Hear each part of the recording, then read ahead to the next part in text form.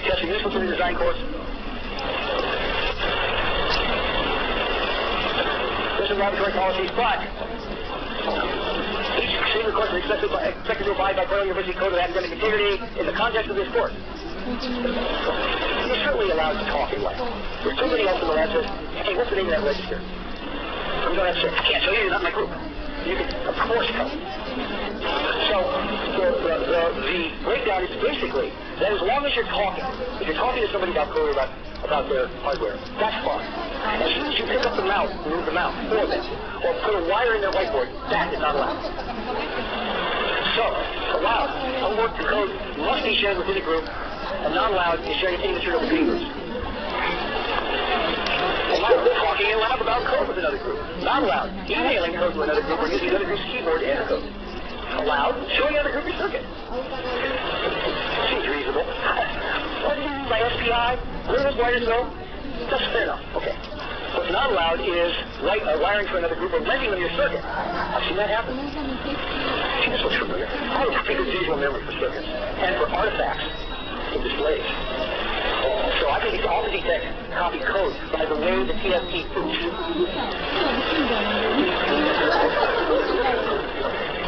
I'm not kidding. Not allowed to copy anything, even one sentence from any web or printed document unless it's quoted. It's really easy, once you get in the habit of this, to detect code, detect words from Wikipedia. There's a style that Wikipedia encourages.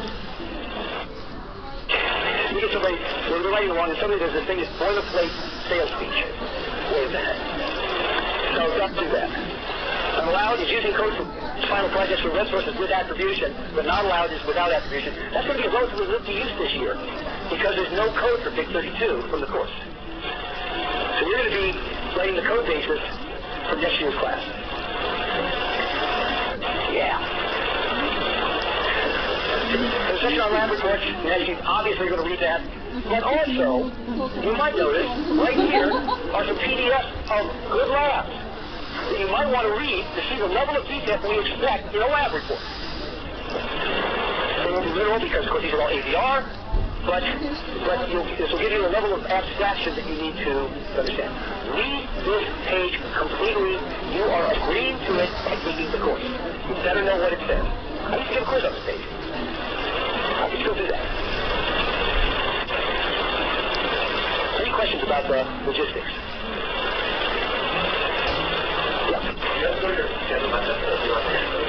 Your lab partner must be in the same lab session. You will be in your scheduled lab session, and your lab partner must be in the same lab session. If during final project you want to make a group that spans lab sections, then the demo will be due at the earlier lab period. I've seen this one before. Yes. Homework is required to be done in a group. One homework per group. You hand in two homework? Well, first homework, okay, because some of you may not have groups going into the first lab. You may get assigned a person in lab. We'll take multiple homeworks that time only. After that, it must be a group.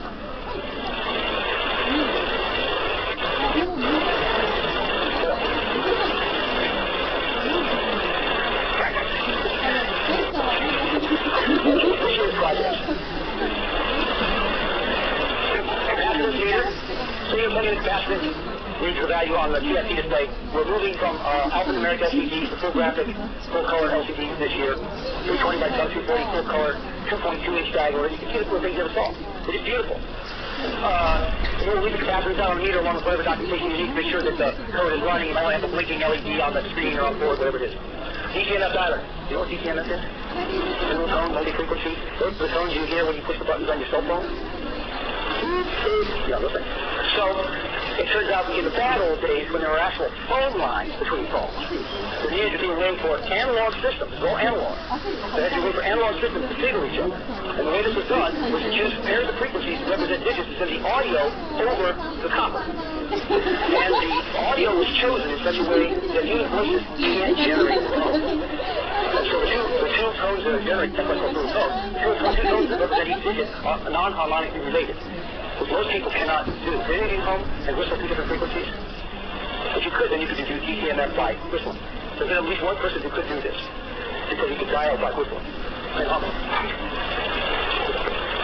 When you go to the DTMF dialer, it's going to memory so that you could enter up the 12 digits and then it'll play them back at the DTMF standard signaling rate. This is a CCIIT standard, I think. Then we're going to do an NTSC television video game. NTSC is an old analog standard. The reason for using it is that the write rate to the television is very high, so you can do good animation. Also, a television screen is the cheapest LCD display you can buy. They make millions of them, even though this isn't used for broadcast anymore. Like, this is completely obsolete for broadcast. What do you think the major market for NTSC televisions is right now? This one's completely floating like that. Backup monitors for cars. Those things on your dashboard are NTSC televisions. They're cheap. They make millions of them in cars. Last one will be a motor controller. Did I spell right this time? Yeah.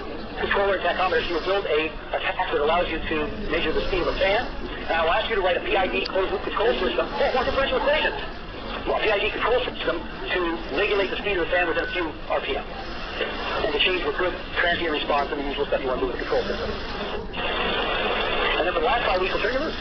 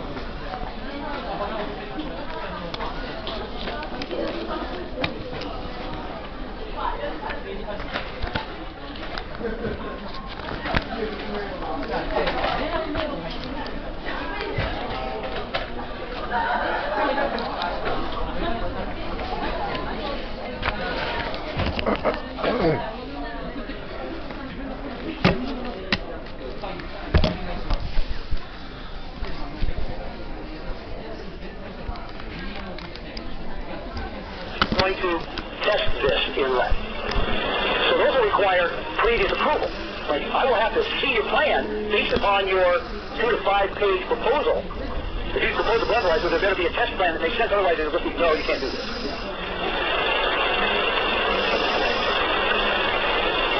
Any questions on final project? It's early, but it's not that early. 2 years ago, I had a group start the first day. At the end of the first month of class, they had laid out and set off for fab a circuit board. They got back 30 days later. They built a beautiful watch with LiPo charger, micro SD card, 60 LEDs, 0402 surface mount. Oh, kill me. And a couple other things. All in a very professional looking package. If you want to do something like that, you got to start now. You got no time.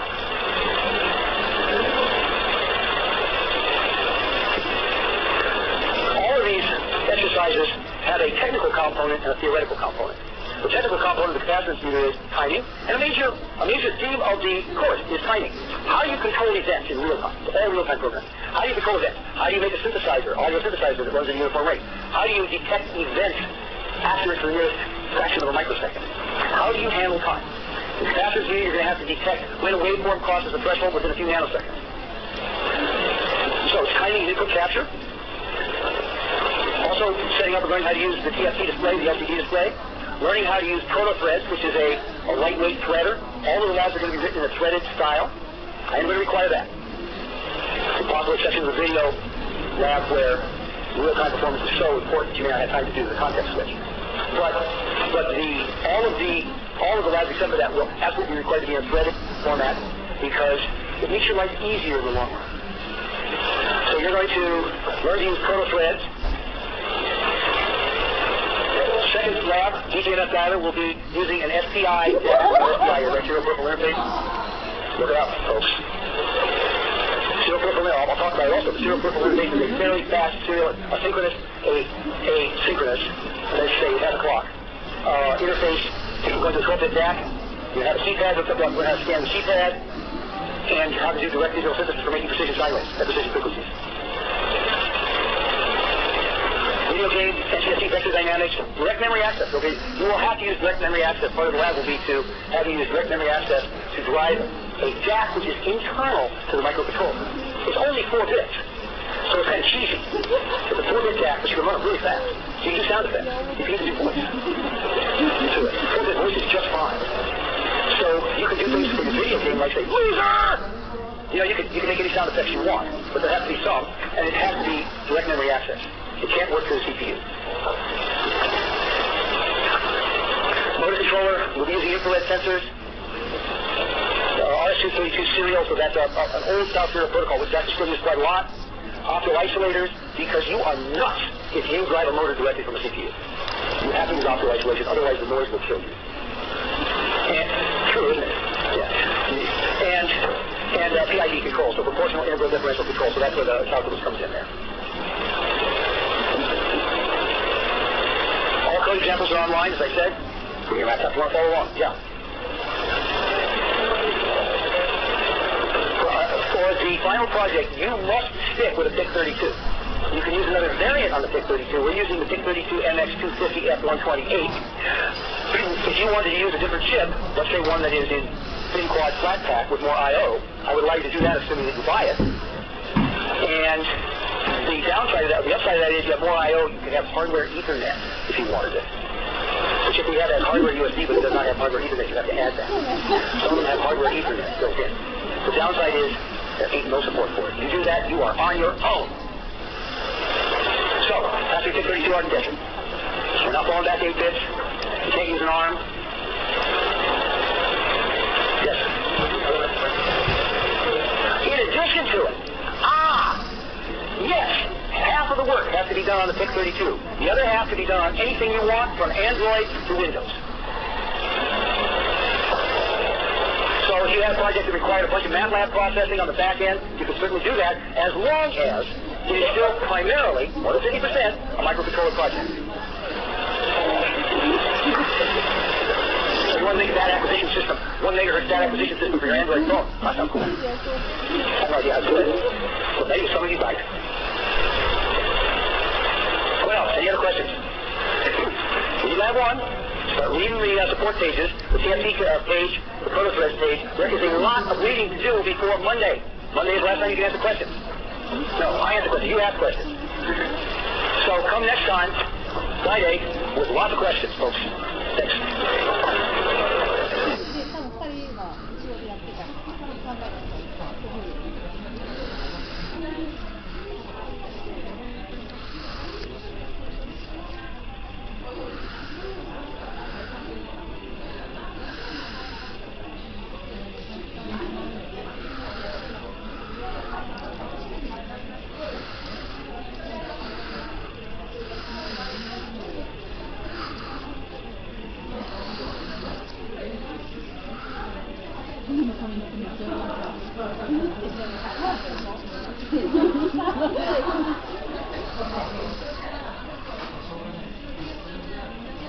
It's fun today to see how that goes. I don't have to yell quite so much, but then I enjoy yelling. So we'll see how that is.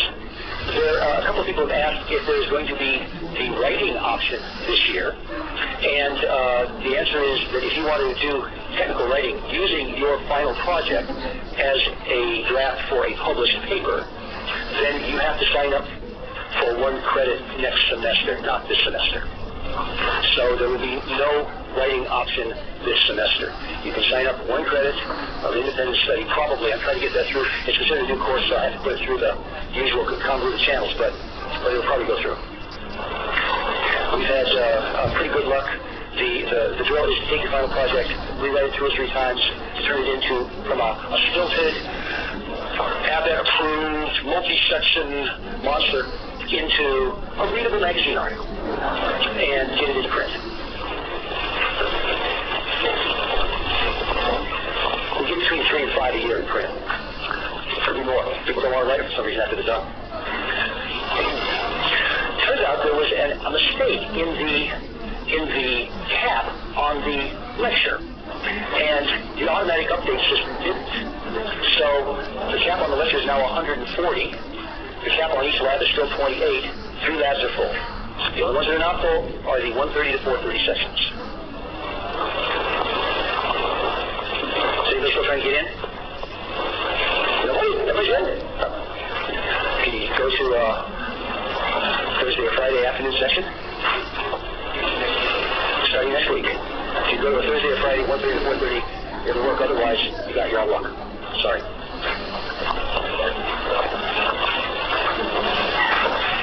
First lecture is, in fact, on Video Note. I checked this morning.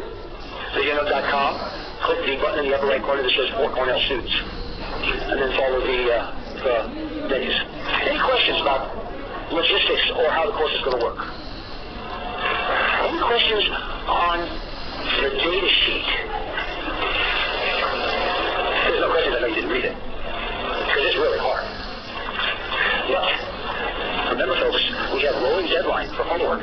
It starts Tuesday. Tuesday night is the first homework that's due. That means that after Monday lecture, I won't answer questions about homework in lecture. That would be unfair. Therefore, Monday is your last chance to ask questions about the homework. You better read it over the weekend.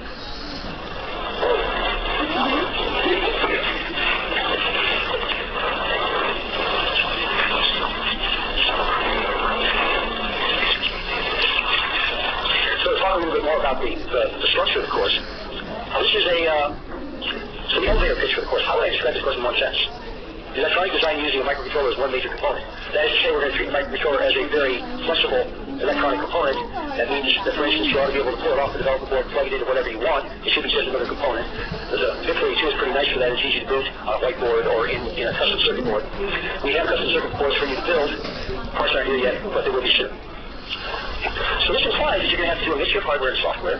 It implies you're going to have to do a mixture of analog and digital. You won't escape if you don't do analog. You have to consider the voltages coming out of the port pins as voltages and not logic levels. They have impedance. They have noise. The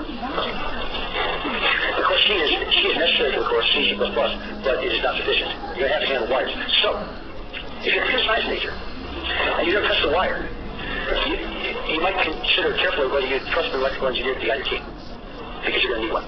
Okay. Any CS majors here? Great people. Okay. Are you comfortable with wires? All right. Okay. We're asking real stuff. We know that you're going to destroy some stuff, but you got to learn from your mistakes. I have seen people wire up something that looks like this. They'll wire a switch on the whiteboard. They'll hook it to VDD.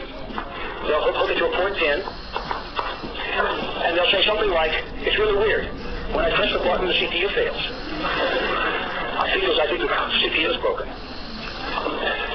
And one year when we were still using Siemens power supplies a long time in the late 90s, I had a guy who blew 500 fuses one semester because he couldn't learn this. To be safe, so this is, obviously we don't do that. To be safe, on every port pin you attach to, every one, you're going to put a 300 ohm resistor, more or less. Could be a K, could be 100 ohms, but around a 300 ohm resistor. That will protect you against a bunch of different failure modes. For instance, let's say that you have two port pins and you just connect them together and one is set high and the other is set low. What happens? Let's say we had two port pins, and we ran a wire between them, and this one is set to logic high and this one is set to logic low. What happens to the port pins? They're shorted, and therefore what happens?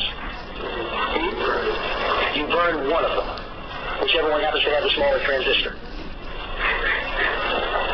And it's done. So, by putting a 300 ohm resistor in series with each port pin, you protect yourself from silly mistakes.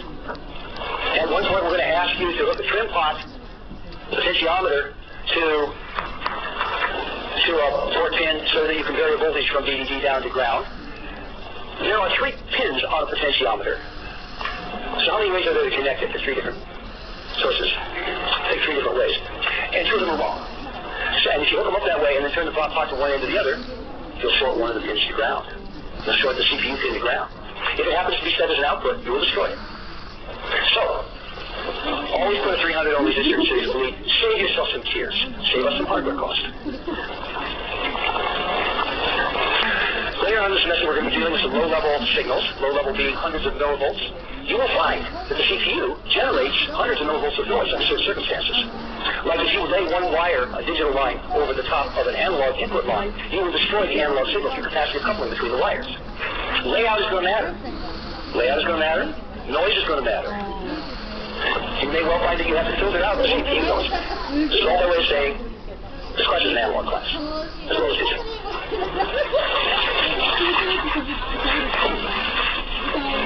Should we read the Entity Lab X getting started guide? Any questions about the documentation again, yes? Just a lot of it. There's a lot of specific I/O libraries we're going to be using. Some you already know. Standard I/O, STD I/O will give you the